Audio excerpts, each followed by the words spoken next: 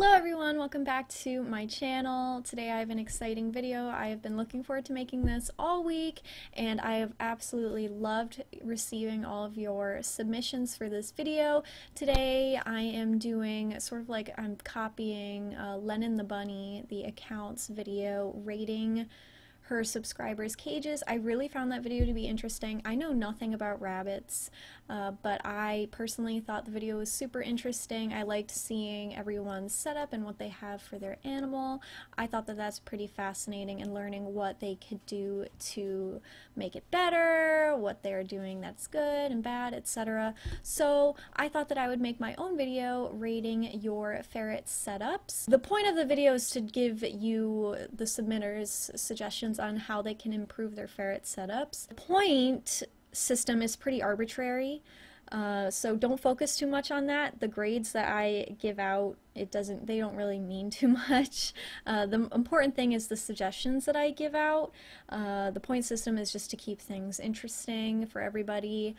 Again, don't focus too much on that, because I did receive cages that I really liked, but due to the point system they got lower points than I would have liked, etc. So that's why I wanted to say that in the beginning of the video. So here is the point system. We have enrichment is 4 points. So this is pretty vague because not many people have a lot of enrichment in their cage setup. So that's why if they were submitting a cage, I went on their account to see what other enrichment activities that they provide when the ferret's out of the cage and rate based on that. So that's 4 points.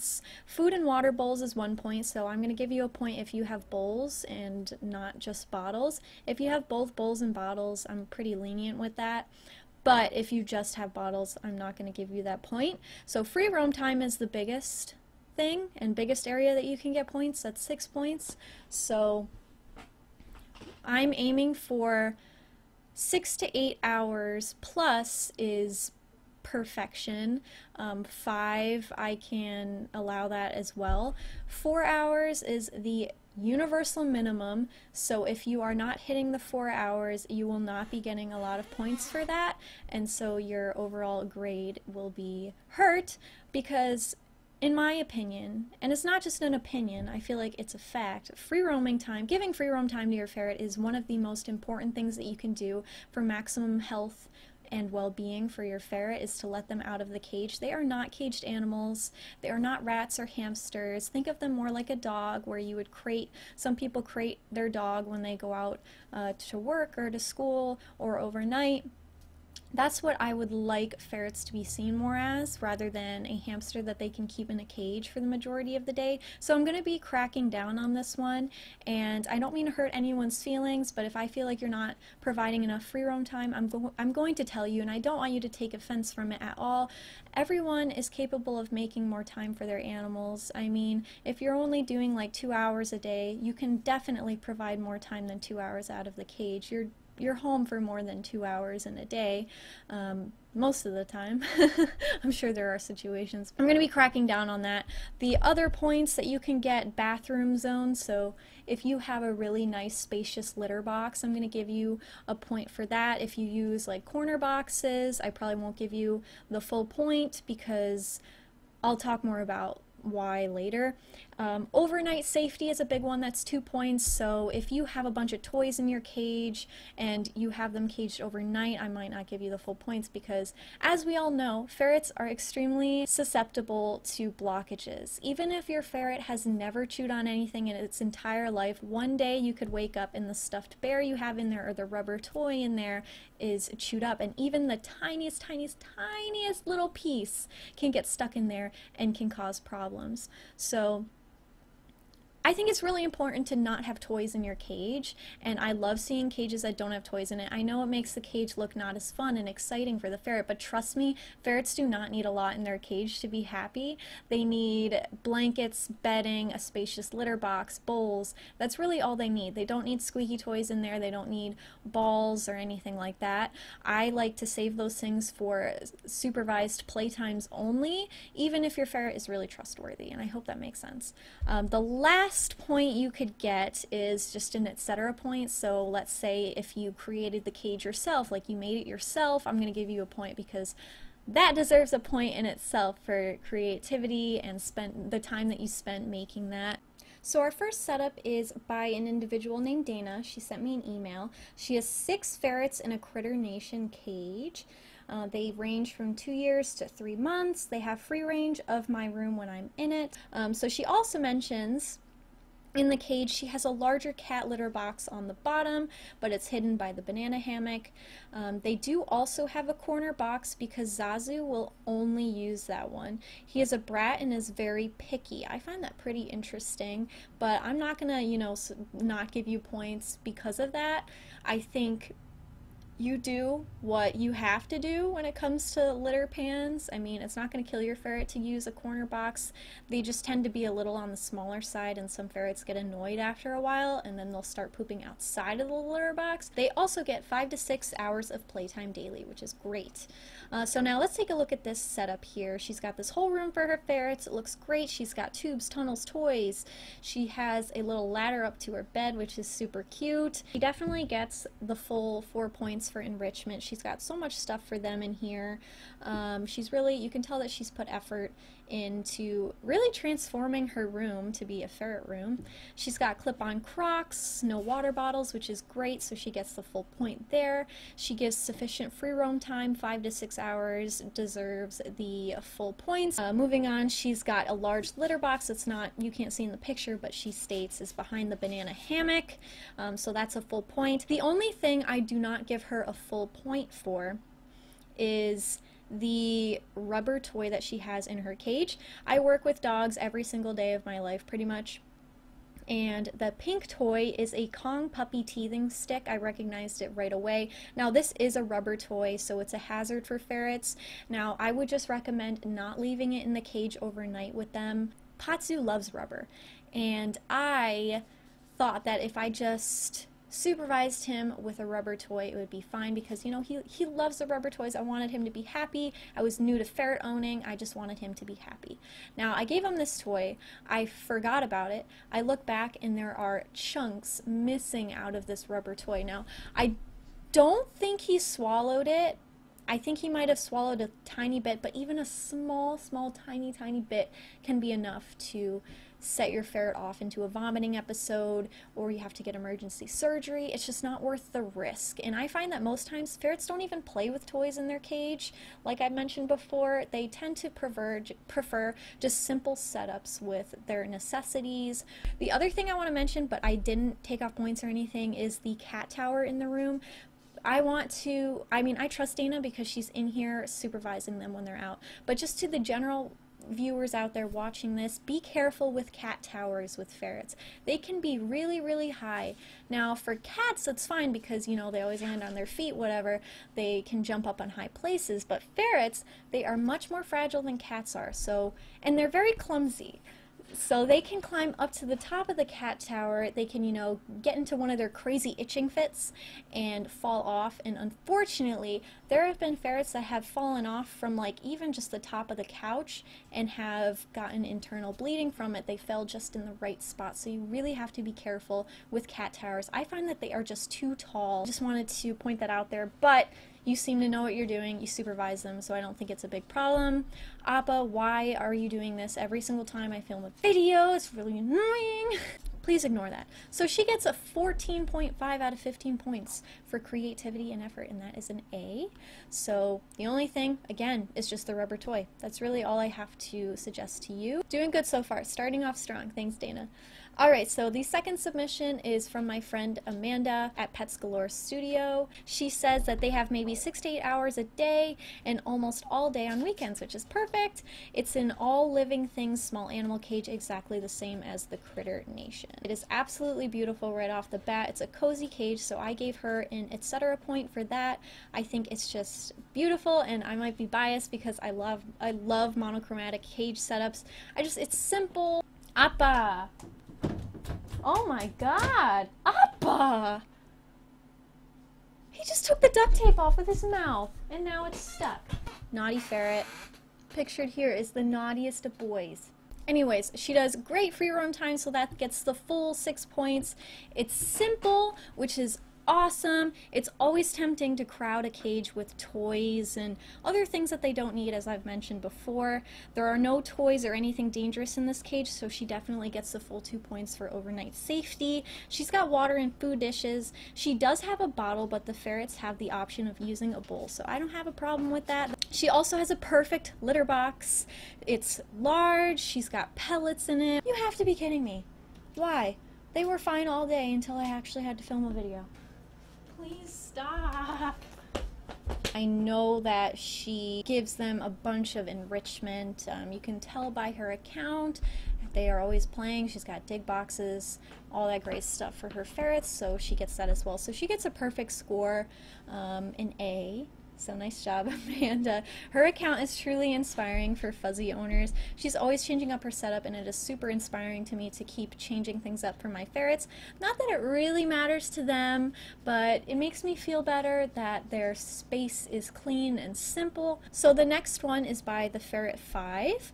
This user has 5 ferrets, and they have their own room with the cages left open, and they get up to 4 hours out of their room. So this picture looks awesome. She's got double Ferret Ferret Nation setups for 5, which is awesome. Now the general rule, which not many people follow, but some do, is they recommend 2 ferrets per unit. So like if you have a double Ferret Nation max ferrets you can have there, in there, according to, I don't even know, I think it's the cage manufacturer, I don't even remember where I heard this, is 4 ferrets max in a double Ferret Nation. So it's nice that she's got 2 doubles for 5 ferrets. I think that that's great. And they're open all the time, so it doesn't really matter. Got a lot of enrichment. You can tell by her account. She's got a lot of toys for them. She also has clip-on Crocs, which is great. If they're allowed the space all the time, there are a bunch of things like stuffies attached to the cage and stuff that I personally would remove just for the safety hazard. Now, of course, that one was really hard to grade because all ferrets are different, and obviously not all ferrets are destructive. My 4 are not destructive. However, I still don't give them rubber or stuffed toys unsupervised for this reason. If you just never know. You never know. But anyways, she also does the bare minimum of free roam time. Now, I want to comment on, she's got this beautiful room for her ferrets, and the cages are left open all the time for them. Now, if this was just the free room area, like this room, it would definitely be too small. This is a closet, so I like that while they are caged, they get this whole room to themselves. That's great, and then for 4 hours out of the room. Now, that is the bare minimum. Again, I always recommend to shoot for 6 to 8 and more, with the ideal being complete free roam or just caged overnight or when you're not home. I think that that is the best, so I'm not going to give her the full points only because there are people that do more that have submitted, and I wanted to give them most of the credit. So I gave her 4.5 points because their cage is a closet-sized room, so that's pretty impressive and good. So with my arbitrary point system, it's 12.5 out of 15, but I think it deserves a 14 out of 15, so that's an A. I curve a lot of these, so because I don't think it's fair. So, and again, it doesn't matter, but that's all I would say. So okay, so our next setup was by Lynn. They have a room for them with a cage made from IKEA furniture that is always open. She lets them free roam in the house anytime she's home and awake, which is about 6+ hours per day. So this is her cage setup. Super unique. I've never seen anything like this. She has built a cage out of IKEA furniture, so that's pretty cool. She's got like a covering for it. Apparently she leaves it open all the time for this room for them, and then she lets them free roam outside, which is great. So she gives complete free roam pretty much, so that's a full 6 points. And I gave her an extra point for just having a DIY cage. That's super cool. I love that you put the effort in there for your ferrets. She's got food and water dishes I see in there, so that's great. And then she looks like she's got a normal cat litter box as well. So some suggestions that I have here. I would remove the cat tower from this room. It is extremely tall, as you can see, so you can really visualize what I mean by if they climb to the top and fall down, that could be a big injury. They could break a leg, They are so fragile, and when I say that they can break a leg from falling, you know, even just from the top of the couch, believe me, it's happened before,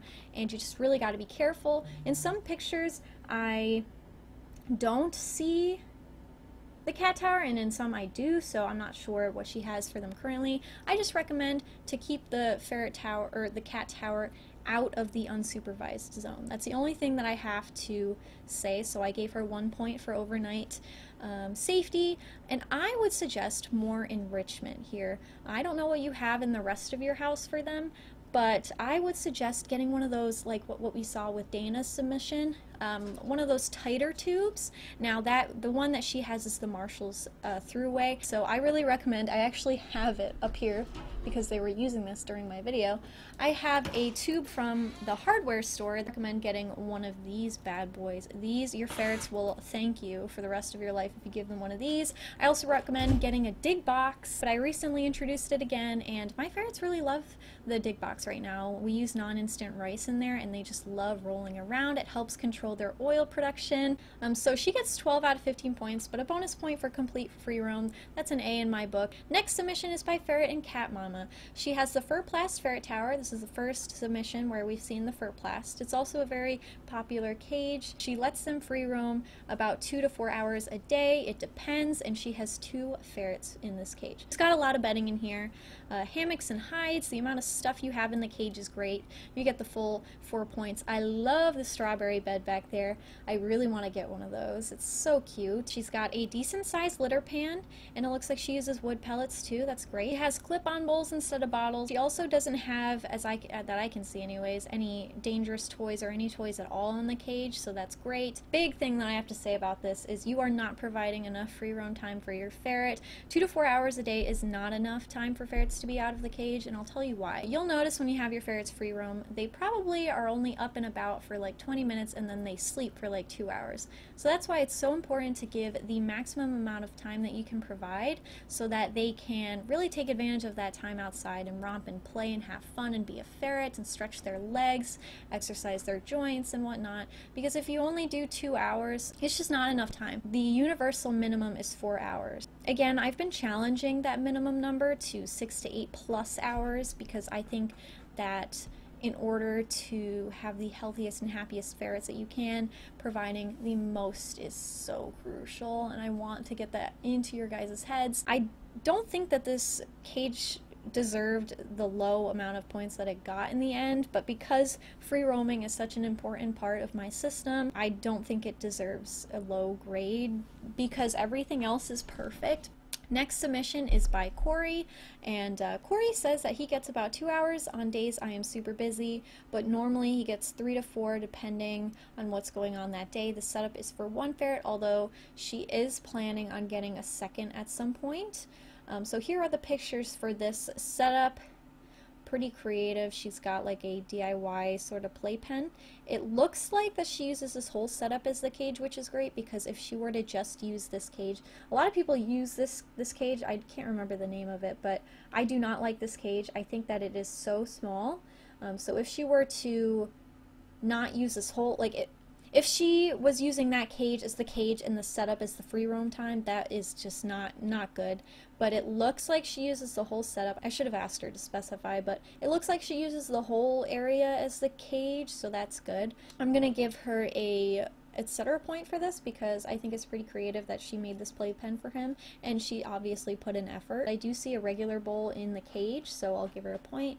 She's got a large litter box, so that's great, and her overnight safety is pretty good. She doesn't really have any hazardous things in this cage. I have a couple suggestions for you to really improve your setup. The first being, again, this is not enough free roam time. You have to be hitting the 4 hours. This is non-negotiable. It has to be at least 4 hours. That is proper ferret care. Is at least 4 hours every single day. Trust me, it's not super hard. You just have to plan out your days ahead of time. Be like, okay, I'm going to dedicate this much time to doing this hobby, this much time to doing homework. You only have 1 ferret, so this is even more crucial. When you have one ferret, you have to dedicate much more time to it because it doesn't have a playmate, it doesn't have anyone to be with when you're away, so all that time it's alone, and it's not good for a ferret. They're very social animals, they need a companion. I'm going to give you a 1.5 for the free roam time, only because it's so crucial and you only have the one ferret. I didn't, take any points away or anything for this, but hamster bedding is so hard to deal with ferrets. It just gets all over the floor. It's just a mess, and I hate it. It's messy. It doesn't do a good job of soaking up all their pee. So I really recommend that you remove the hamster bedding and instead put recycled pellet litter. I use Yesterday's News by Purina. It has made a world of a difference for me. I would say to cozy up the cage, make it a safe space, like the green cage in the corner, add a hide, hammocks, bedding, replace the loose bedding again with plush blankets if he doesn't go to the bathroom in there. This way you can remove one or both of the hides that you have, like the little cup bed, and then it looks like you have a carrier in there.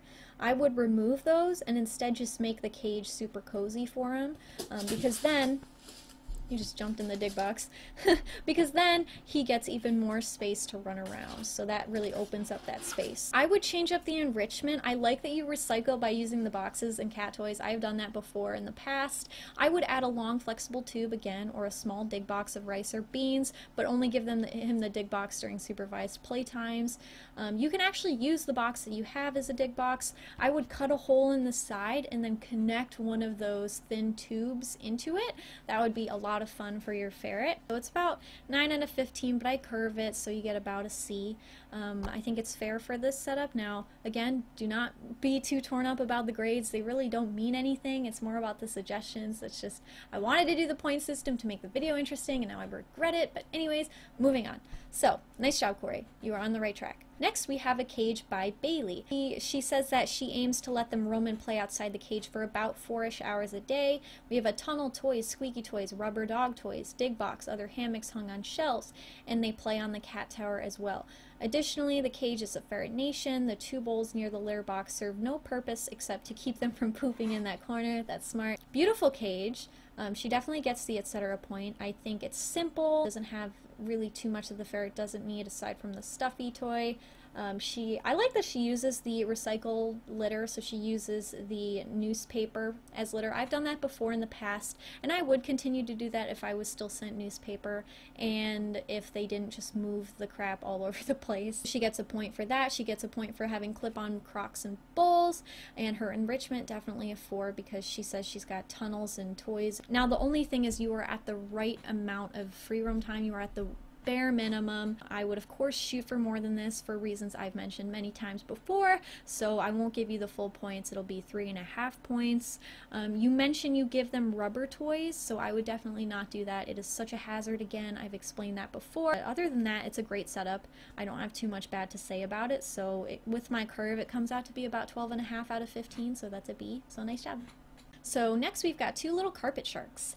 They get 9 to 10 hours of free roaming a day, and that's the most that we've seen so far, and I really I want to say I appreciate what you do for your ferrets. It is awesome that you are able to offer 9 to 10 hours every day. I'm sure you've noticed the difference in your ferrets from allowing so much free roam time. Definitely full points for having free roam time there. She's got a beautiful and cozy cage. Again, love the monochromatic colors. I know I'm just biased, but she gets a point for that. I'm not sure what kind of cage this is. I should have asked, but if I find out, I will add it in the video. But anyways, she's got no toys in the cage, so that's great. No hazards. She also has a large litter pan with pellet litter in the back there. That's great. And enrichment, from what I've seen on their account, they get to go out and play outside often. They have toys and stuff, so definitely she gets all the points for that.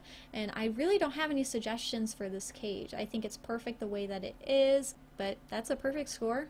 Next submission, we are on the 9th one, is Raquel. She has 2 ferrets, both female, and they are 5 months old. I allow at least 2 hours of free roam daily when I have school, more on the weekend. So she's got a DIY cage, again, very interesting. So she gets an extra point for that. She's got food bowls, which is great, and it's a pretty cozy cage, lots of hammocks and fun for them, so that's 4 points. For enrichment. This is not nearly enough free roam time. Again, you aren't even hitting the minimum of 4 hours. 2 hours is not enough for your ferret. Please, please, please shoot for more. I'm so sad to be seeing so many people not even hitting the minimum here, and I'm not saying that this is a reflection on your, pet parenting skills at all. I know that you have all the best intentions and you're trying your best. Once you get home from school, you have quite a few hours until you have to go to bed, so whenever you're home, just make sure that your ferrets are out of the cage. She's got corner boxes. These, as I've mentioned before, they're too small. Now for her 5-month-old ferrets, they may be okay, but usually ferrets max out in size starting at about 6 months, so you're going to have to upgrade those at some point. This doesn't affect your score or anything at all. I noticed that you have the pink and gray stuffed snake toy. I'm very familiar with this toy. This toy almost caused a blockage with my ferret Patsu. When he was a baby, he chewed the tail end of, it's like a stuffed snake, and it's got a ball.